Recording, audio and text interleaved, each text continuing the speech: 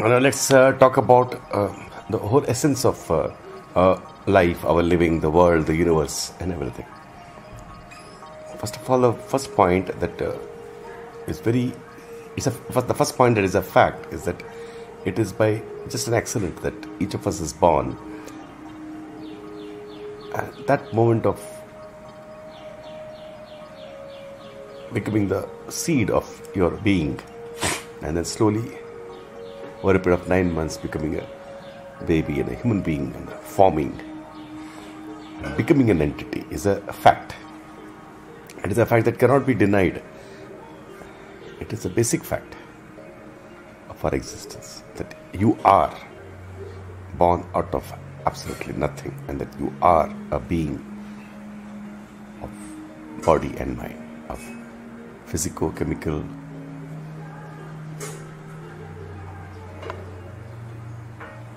interrelationship, physico-chemical creation over a period of centuries in which you came into being on earth. And this is one fact which I would say almost everybody in the whole world would never accept, though it is a fact of science. They don't see it this way. They see it like a separate thing. Like, okay, science is separate somewhere, though they know it. In fact, 99% of people know that we were nowhere before we were born. We will be gone after we pass away. But this fact is not fully faced as an absolute by 99% of people. When you face this truth fully, it means what? It means that it is a fact. It's a truth. Whatever word you want to use, that there was nobody before you were born. You, when you talk about, you were not there before you were born, and you actually were created by nature in a process which is evidenced every day. We see it in hospitals when babies are born, and it is almost a routine thing for doctors. And if you see a cesarean operation, once I saw a cesarean operation, you can see clearly it is like a bag in which you are there, and you can be brought out, and you can be cut, and you can be freed from your mother's womb. It's absolutely wondrous. But the wonder is not out of this world wonder. The wonder is that it is a fact of this world. The fact that this world is primary is so alien to human beings that even when science has come on after 300, 400 years also, most of people, including me, find it very difficult to accept that this universe is all there is, in which there's an earth, which is a fact.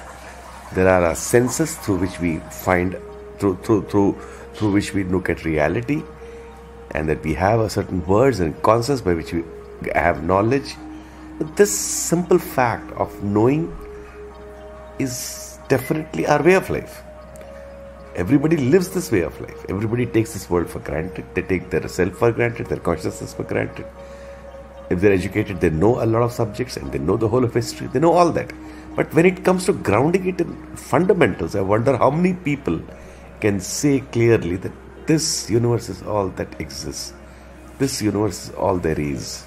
That I am a part of this universe. I came from this earth, and then this is my body, and my senses are part of my body and part of my consciousness.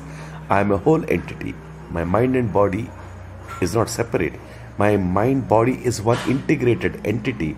Everything which happens in my body is actually happening in my mind. Everything which is happening in my mind is actually having a counterpart in my body. And this is a fact. There's no deeper fact to this. We can't say why of a mind and why of a consciousness, why there is an existence. There is no such concept at all, because if you ask why there is an existence, then we have to wipe out this existence to ask that why. That is the real core point of, I think, of knowledge and of wisdom and of knowing. This is the greatest, the most absolute wisdom anybody can give anybody. This is the wisdom of the centuries, which has come to man due to science, and which has been detailed out in objectivism with such emphasis behind it. But I feel this is just the beginning. This is absolutely the ultimate truth, that there is a primacy of existence and not of your consciousness. Your consciousness is merely perceiving this existence, and that also in the form of senses, and senses integrated leads to concepts and leads to knowledge. You can know the whole world, you can know the whole world, you can hold it in the palm of your hand, you can use it, you can create goods and services. All that has happened to man. So the second point is that this power of man is so obviously evident all around us that you cannot deny it. Yet we deny it when it comes to fundamentals. When it comes to fundamentals, we never ever talk about the power of man. Never. You will never hear a whisper of that fact. You will never hear one whisper of the fact that it is a value. What is in front of you is never valued. A car, a TV, the wonders of cell phone and connections and communication systems and knowledge and every field which has reached a peak, and those great thinkers, you will never hear one word of praise for them. What you will hear is the age-old traditional belief systems in which value and morality and goodness and what is worthwhile is not all this. What is worthwhile is something other than this one, which is why I am saying the greatest wisdom is the total opposite of what the world calls wisdom. It is that it is not your consciousness that is primary. It is not some God that is primary. No matter what depth there could be, a part depth or part truth there could be in religion, that is not the truth. It is not even the ultimate truth. This truth is mixed with so much poison that it has poisoned the whole world. And that is all there is to history. Nothing more is there to history. If you look at this whole history of man, you will see part truths combined with total bizarre fantasy kind of truths, where you say there is a God, where you say there is some Brahman, where there are superstitions, some confusion, and even after science has come, that whole baggage of tradition and the very vulnerability and fearful nature of existence. Both, I'm not saying only religion is the cause for man's inability to accept that there is only reality and nothing else. Man is not able to accept reality completely as it is, because it is very frightening or very new or very he can't accept it. He finds it very difficult to accept that there is no absolute meaning to his life, that there is no ultimate meaning to his life, that he was born, he's going to go. But if you meditate on this issue for a long period of time, you'll slowly be able to accept the fact of this fact. Accept the fact of this fact, because you have accepted the fact. Nobody denies it. But yet, they say, but. This is the whole universe, but there could be a God. This is everything, but. So this whole confusion is like a virus in the brain, which cuts you off from feeling the full recognition of reality and the full feeling of freedom and full profound acceptance of this universe. If that is not there, you will find it touching. In fact, it touches. In fact, that's one of the basic reasons why people don't value thinking. They think, what is there in thinking? What is there in knowledge? It's nothing. Everything is nothing for people. Then what is there for people? Only conformity. People conform not because they can't think. People conform because thinking has been outlawed by some supernatural realm, some God, which posits itself as superior to your consciousness. And people don't realize that. Even intellectuals don't realize that. They think that it's just a myth. Many people say it's just a myth. It doesn't matter. It's harmless. It's harmless to believe in some God. It's okay. Let them believe. And then some people say we need beliefs and we need myths to rule people. Maybe it was necessary in the earlier ages, and it was not really necessary. People in the earlier ages, it's excusable because it was not known then, the truth. But after science has proved it over time, and people do know, there is not a single person in the universe who will deny that we are taking birth, that it is coming biologically. Not even one person can deny that. That much science implicitly we have. Not one person will really feel that we are going into some heaven, eternal life, some heaven and all that. Nobody will literally believe it. There's some part will believe it. But that part that believes, that part that can't give up, becomes crucial. Because man can't lead a dual life. Man has to feel the fact of this existence, not know that existence exists and only existence exists. Man must feel it. That feeling of truth is not something which you know only. Once you know the truth, you also feel it. Knowing and feeling go hand in hand. The sense of the truth is like a feeling. You feel every fact is a value to man. It's felt like a value to man. And there's a feeling. When you look at a cloud and you understand it, or you just see it, observe it, perceive it, and know its nature. When you understand rain, for example, scientifically, truly, first-handed, you feel it. This first-handed understanding of the world is impossible if you don't accept the world in the first place. So what happens is, by default, people get into reading books, passing exams, getting jobs, settling in life, somehow living life and dying. So that becomes a conformist way of living. 99% of people live like that. The 1% are the ones who really discover life. So this is the divide among men. There is 99% of people who are ruled by some kind of beliefs. And to the 1%, they look like some kind of a subhuman species. And they are subhuman species, really. Because they are not able to even think, even open their eyes. The whole universe is in front of them. They're not able to see it. It is ghastly. But at the same time, because you have to accept existence completely, you accept the existence of such people also. It's like you go to a tribal area and they have these funny customs. You will accept it. It's okay, they are tribal. But the point is, people who are driving cars today and who are handling huge gadgets today and using gadgets today, who are living in big houses or even earning money because of the employment which has been released by the power of ideas, even these people are as ignorant as the tribalists. In fact, they are tribalists. Their beliefs are very, very narrow. You can't even call them beliefs. They are something they are holding on to in a vacuum. And that is why passion never develops in them. There is no passion in them. It cannot come. It cannot come. After a point, it gets solidified in their brains. And then you can't talk to them. And that is a divide between men. The divide between men is not money, haves and have not. The divide between men is the ones who know life, who have opened their eyes to the world.